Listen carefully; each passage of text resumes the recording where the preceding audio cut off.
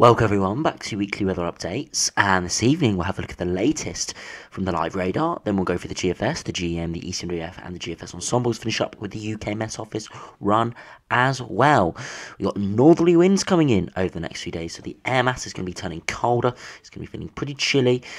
Beyond that, into the start of next week, it is looking potentially westerly winds are going to be coming back.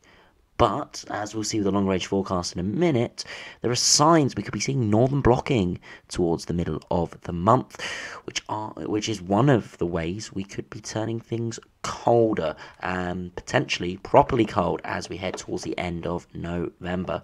So do remember, if you enjoy my videos, make sure you like and subscribe, and remember to follow on Twitter as well, the link's in the description. Now, currently the winds are veering to the north, but there's still bit sort of northwesterly, so you can see on the radar at the moment most winds are coming in from the northwest direction, convection from the ocean and the Irish Sea. So we've had a lot of rain across the northwest of England, Wales, southwest England, western parts of Ireland and Northern Ireland, and generally for Scotland as well, being close to the centre of the low.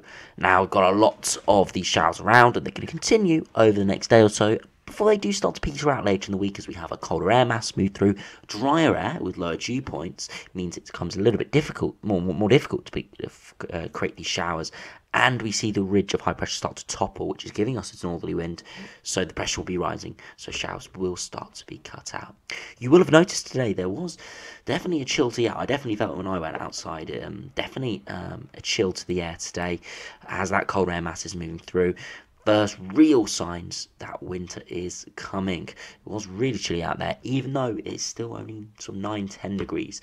With that cold and northerly air mass, it is feeling just a little bit colder. Well, it's feeling quite a bit colder than last week. But on the actual thermometer, only a couple of degrees colder, but feeling really, really quite chilly. So if you do go out, make sure you wrap up warm, as it is getting colder. Lights are drawing in, of course, so we could be seeing a few overnight frosts over the course of this week. So we do now run through the GFS, see how that does, what that shows for the next sort of 2 weeks, the first 2 weeks of November. You can see at the moment northerly winds moving in with a chilly air mass. If we do have a look at the 850 HPA temperature, you can see the -5 lines trying to push to Scotland, gets through Scotland, especially northern England as well, and a colder air mass generally gets through the whole country, and you can see about -2 to -4 degrees, 850 HPA colder than average, so pretty chilly, and right now it's only around -2. Or 2 degrees below average for this time of year. If we do go back to the pressure charts, you can see the high pressure eventually does topple, still in a colder air mass, and that's where we could see frost maybe Friday, or maybe Thursday into Friday, before westerly winds move back in for next weekend into the start of next week. Beyond that, it does look mainly westerly, mild in off the Atlantic. However, as we head right towards the end of the run, in around sort of 10 to 14 days' time, very interestingly, the GFS builds up high pressure, Scandinavian high potentially, but a lot of ridging to our north of blocking. You can see the tropospheric polar vortex is split up into many different parts. You've got this one over Greenland, Siberia, and one over towards northern Canada, and this could turn into very cold. And right towards the end of the run, you can see big northern blocking, a Scandinavian high, also a bit of a green line, this big trough we're seeing over towards the UK is bringing a very, very cold air mass. So we could be seeing things very cold on this latest GFS. Look at the 850 HPA temporary deviation. It's a good couple of degrees below average. And remember, because it's getting to sort of middle to late November, that average is dropping. So even though it's the same temperature deviation as it is currently, or it's going to be this week, it is a good few degrees colder at 850 HPA, simply because the mean temperature is sort of decreasing quite quickly this time of year, or except what we'd expect to see, really. So quite a potent northerly wind, and that would be producing snow, even to Scotland lower levels, and maybe even to northern England lower levels. And if we did see it consistently move through, and we did get that cold air mass, the dry air, with low dew points all the way down to England, we could even be seeing some snow to low-lying areas. You can't rule that out for the second half of November. Now, if we do move on from that and have a look at the GEM, see how that does compare all the way to day 10, you can see at the moment northerly winds pushing in. Then the high pressure topples, and we go mainly westerly. And then right towards the end of the run, although it's not going for exactly what the GFS is going, you can see this split in the tropospheric polar vortex. We've got low pressure out in the Atlantic, low pressure towards Siberia, low pressure over the North Pole. We've got this sort of slice of high pressure over Greenland, Svalbard, and that ridging, if we have a look at the 850 HPA temperature, is forcing colder air into the mid-latitude, down into sort of parts of northeast Canada, down through Siberia, all the way down into parts of potentially southeastern Europe as well. Potentially some cold air sort of moving in.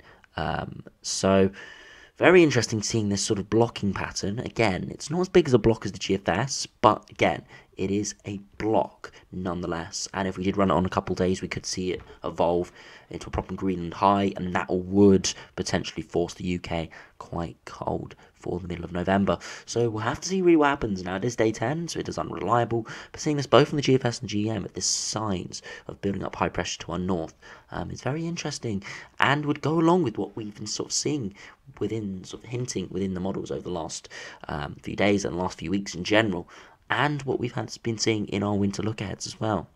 If we do finally have a look at the ECMWF, the long-range models, you can see again northerly winds pushing in at the moment, and then the high-pressure topples, we go mainly westerly. However, towards day 10, you can see once again a ridge of high pressure building up towards Greenland, and we are pulling in a chilly northerly wind, not bitterly cold at this stage, but when this low does clear, we would be pulling in direct northerly. Now, it isn't anywhere near as much blocking as the GFS, and slightly different position to the GM, but still, it's ridging, amplification of the jet stream, pulling in northerly winds. Now, this wouldn't be a brutally cold spell, but it'd be a couple of days of a northerly snap, and coming into the middle of November, it's a couple of degrees colder than it would be, or is going to be now. As every week we move on, the air is cooling down very, very rapidly before it peaks, sort of December, January, February time.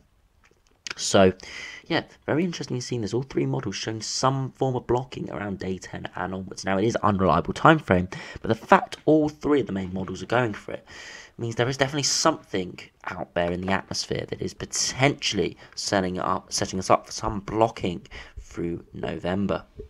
If we have a look at the GFS Ensembles, you can see over the next week or so, we got our cooler than average temperatures, a good few degrees below average, and sort of by the end of this week, around Thursday, Friday time, when we could see the overnight frost potentially in a few areas, we're seeing temperatures get down to -2, -3 degrees in 50 HPA.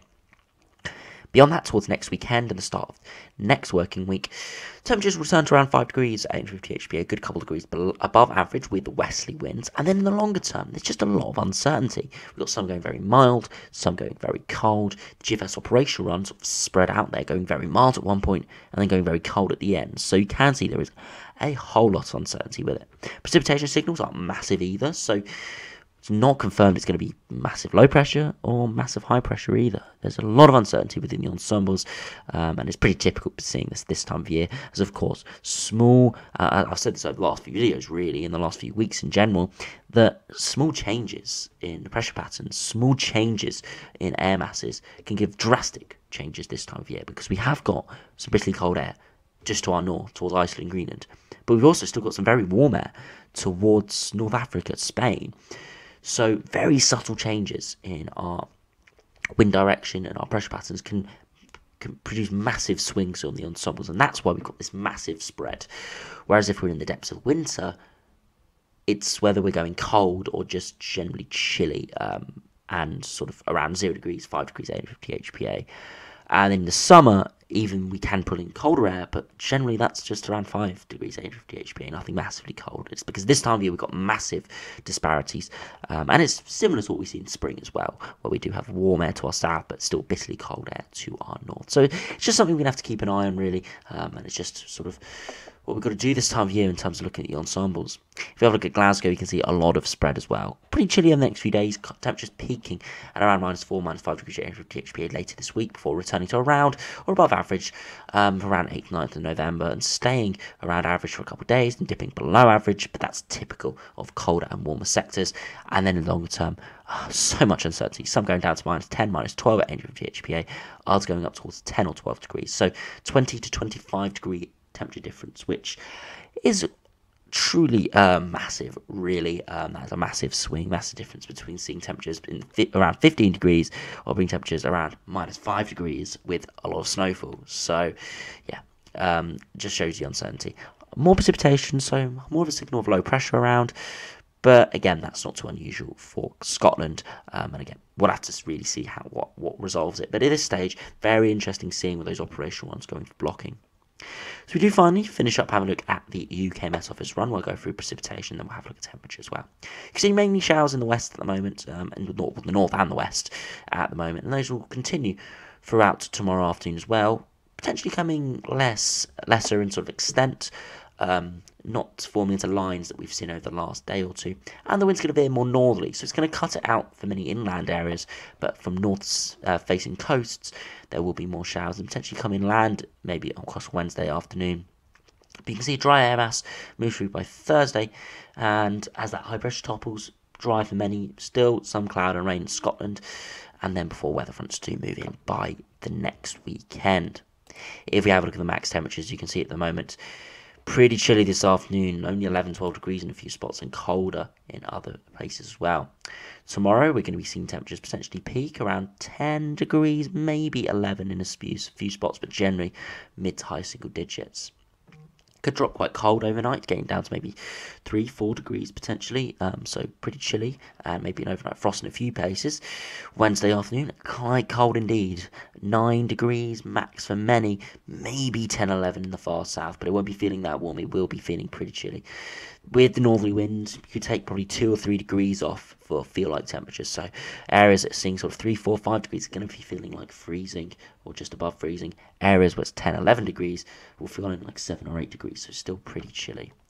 Overnight, we could be seeing temperatures drop quite cold, potentially getting towards freezing, especially in the north across Scotland, maybe a widespread frost. For the south, England, Ireland, maybe 2, 3, 4, 5 degrees, so still chilly. Thursday afternoon, really, really quite cold, 7 or 8 degrees, and then overnight to Friday, that's where we could really see the potential for an overnight frost for many areas, especially in the south, 7, 8 degrees, but a milder air mass is moving in the north, so temperatures are on the up. And then Friday, 9, 10 degrees, and by Saturday, temperatures are looking on the up, maybe getting up towards 14 or maybe 15 degrees in a few spots. But again, won't feel massively mild still with a northwesterly wind. So things looking quite chilly over the next sort of 4 or 5 days. Then things are going to be turning milder next weekend into the next working week with rain, widespread rain and wind returning. And then towards the middle of the month, a lot of uncertainty around, with the main models all showing some form of northern blocking, which is a route for the UK to potentially seeing some proper cold weather. But we'll have to keep an eye on what's going to be happening with that. So anyway, thanks for watching. Hope you enjoyed. Subscribe if you're new, and I'll see you again for another video soon.